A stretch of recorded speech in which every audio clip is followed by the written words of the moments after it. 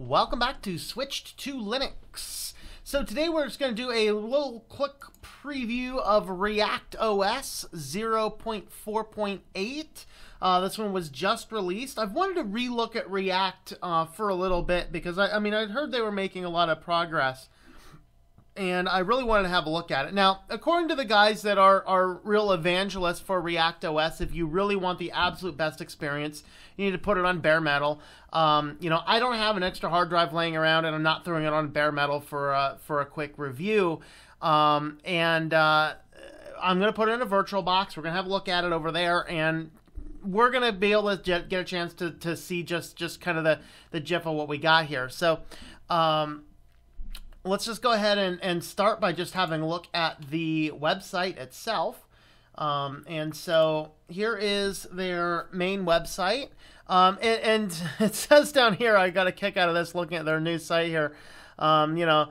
ReactOS, even if we're just alpha. This thing has been alpha since like the XP era and like beginning of XP era. So this is like 20-year-old operating system, still in alpha. So it's kind of become a meme that it is in alpha, and it will probably remain in alpha until the end of the world comes. It is a collaborative operating system. Basically, it is an operating system that essentially mimics a 32-bit type operating system. Some people might say, well, 64 too. We're going to get into that. We're just going to have a look. So features, there's lightweight. It's not Linux mimicking Windows, so they say it's from scratch. So it is an impressive project. Basically, they're working on kind of reverse engineering how the Windows system works, and of course, how difficult that is combined with how much Windows changes. That's why it doesn't follow and track Windows well. You can't really blame it much for that. 9 million lines of code and growing, and over 100 devs have contributed over the years. It is a system out of Russia, if you're curious about that. So you actually have a couple different themes. I think adding the new theme, I think, is something new, and actually it looks pretty slick. There's a lot of open modules, a lot of things ready to go. And you can actually try it on a live CD, or you can grab a boot CD. You need to make sure that you download which one you want. You can't install off the live, and you can't try it on the install. So that's something to keep in mind. So there's a lot of references there to who's been talking about it, and there's of course been a lot of discussions about it over the years. Here's restalling. There's FAQs. There's a lot of different information. See forums, shop, download. So if you go to the downloads page, you can either grab the boot CD or grab the live CD. I downloaded the boot CD, so I installed this on a virtual box, and I went ahead and already played with this a little bit, just kind of see how it is. So what we're going to do here next is we're going to have a look at a couple of other considerations, just a few other considerations in the system. So I want to show you a few things. Okay, so the first thing, if you want to try this out, and I would always encourage you to download a copy and try it out on a virtual machine if you have the option. One of the things that you need to do in order to get this working is you need to change your network adapter down here. The general default one that I always use, so the Intel Pro desktop adapter, which is kind of the default, that doesn't work. It'll give you a prompt to install, and then you wouldn't be able to get on the internet, and then you really are kind of stuck. You can't do much else. So in order to do that in the virtual box, you just want to come up to your settings, and unfortunately that doesn't give us our window, so I'm going to have to change my view here real quick. There we are, that'll work. Okay, so you got to pull up your window here, come down to your network, and then under advanced you want to pull this down. So this is kind of the default here. There's a few different ones there. You just need to change this to PCNet Fast 3 on the virtual box. That will enable it to install the network drivers without any issues at all. So that's what you do need to do if you're trying this out on VirtualBox. Make sure you change your network on that. Is that right, Kitty? That's right. Change your network adapters. Thank you, Kitty. All right. There you go, bud. Kitty is going to join me for a little bit, so you will probably see a furry snake. All right. All right, so now that is set, we're just going to go ahead and start our machine. It should boot up really quick. All right, let's. I think I was going to run it a little smaller. So you see, it kind of looks just like an old Windows, and that's kind of the appeal to it. If you like that old look, you can do that. I'm going to make sure that we are as large as we can get without losing anything. I think that's better. And I do apologize for the size of the font. I have not found a way to increase the font size. I thought there was, there should be, basically you have a control panel just like Windows. And I even look under accessibility, and there was no way that I saw to increase the fonts. I can change the contrast to high contrast,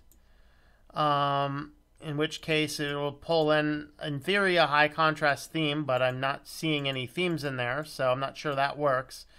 But I can't change the size of the fonts. I wanted to increase the size of the fonts, and so if it is possible to do that, I don't know how. And I also did notice a few of the buttons and things are a little bit fuzzy. This will have the remnants of of an old Windows control panel. So anything is pretty much where you want. So this is where you'll kind of see how you kind of look at the buttons seem a little fuzzy.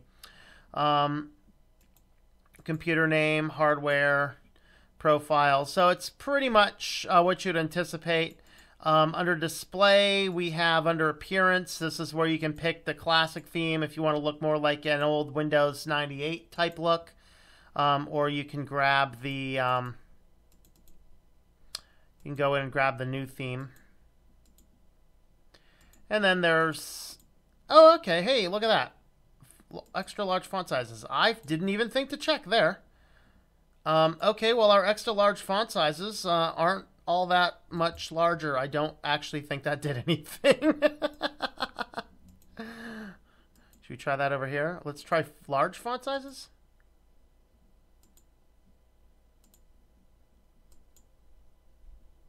It's changing the font size up in the corner.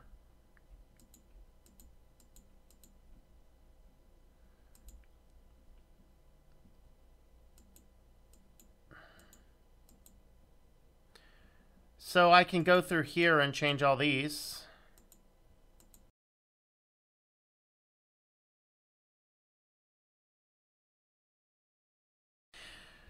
Does appear that changing font sizes does not actually do anything. Let me see if the classic theme font size changes occur. No, I only have default font size there. I do have a variety of colors I can choose on my classic theme.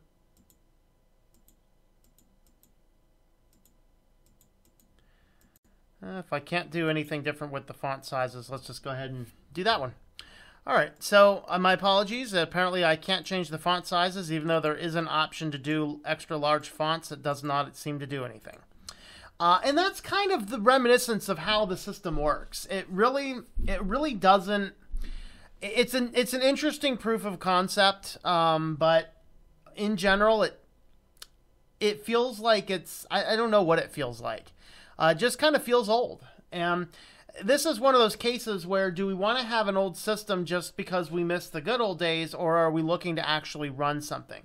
So what I did is, first you can actually come in and install applications. So once your internet connection is working, there is an applications manager here.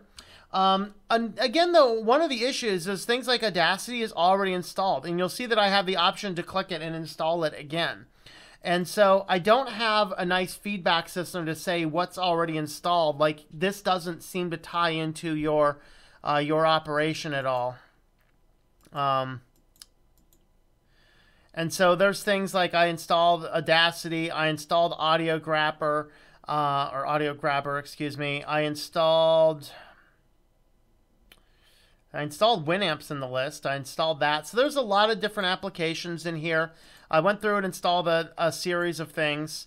But one of the things that I found is that even the installation of the applications is somewhat inconsistent. Some of them asks you and what versions you'd like, what languages you would like. And so, you know, like LibreOffice, it says, you know, which one do you want? Here's Audacity. Clearly we can read this. But then I go to test out Audio Grabber, and it's some foreign language. So this was actually the system we used to use back in the old Windows day. So I kind of know what all the buttons do, but I can't really read much. So Steam is inside the repository. You can install it, but it doesn't actually work. I'm sure it's probably a library issue. I need to install some type of library. Something, you need to figure out something to do with it. But Steam is not working. In theory, this, of course, would be the Windows version of Steam. Here's your Winamp, of course. So if you do like Winamp, you have that. It's sending, what are you sending user information for? I don't want you to send user information. Again, though, it's, remember that? Y'all remember that? Oh, it's so gorgeous. I love it. Sound isn't working for me. Again, some of these are because we're in a VirtualBox. So I'm not going to criticize things like the sound as much.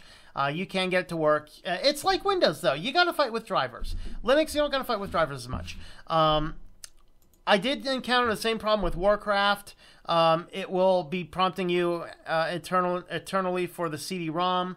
I didn't bother to go online downloading all of the updates and pushing all the updates. I did want to test 3 different things. The software I know works, the software that I know works but doesn't display well, and the software that won't install. And I tried all that. Everything behaves exactly as Wine. And so I got my software to, you know, the one I expected to worked. Actually, the other 2 didn't. The one that should install correctly but doesn't display correctly, that doesn't actually install.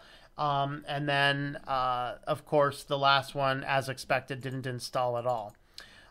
We do have, I guess this is where it downloaded all the stuff to. Let's run the Steam setup again. Let's...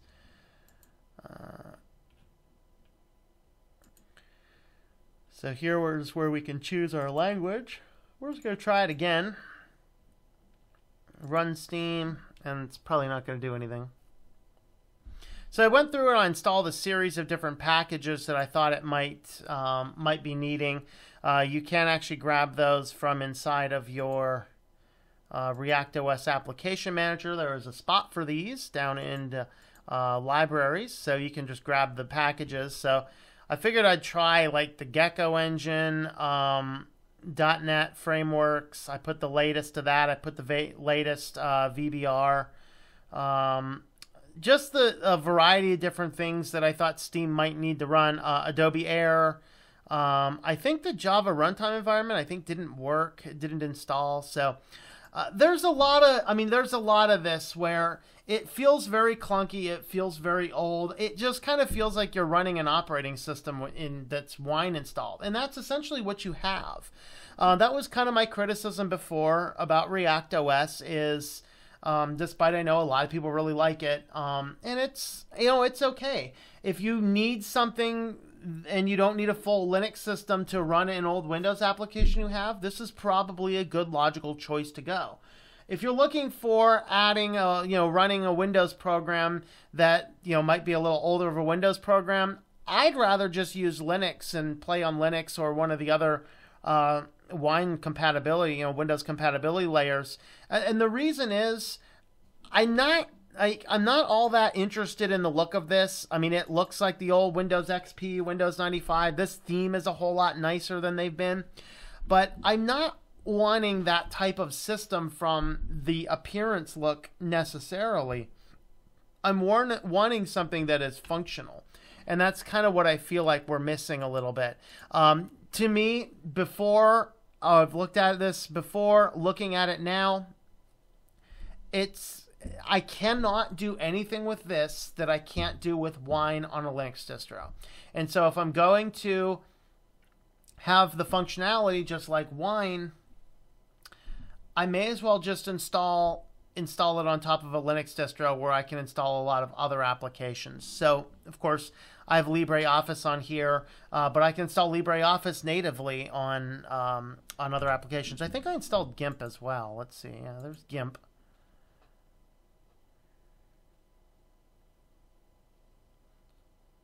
It does seem to run pretty slow. I know it is a VirtualBox, but this VirtualBox itself is pretty beefy, so it does seem to run fairly slow. Let's see.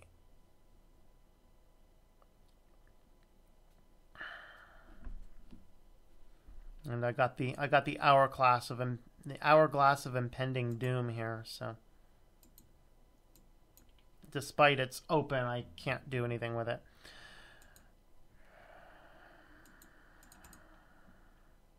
And it looks like the system's frozen on me. So there's kind of my little takeaway.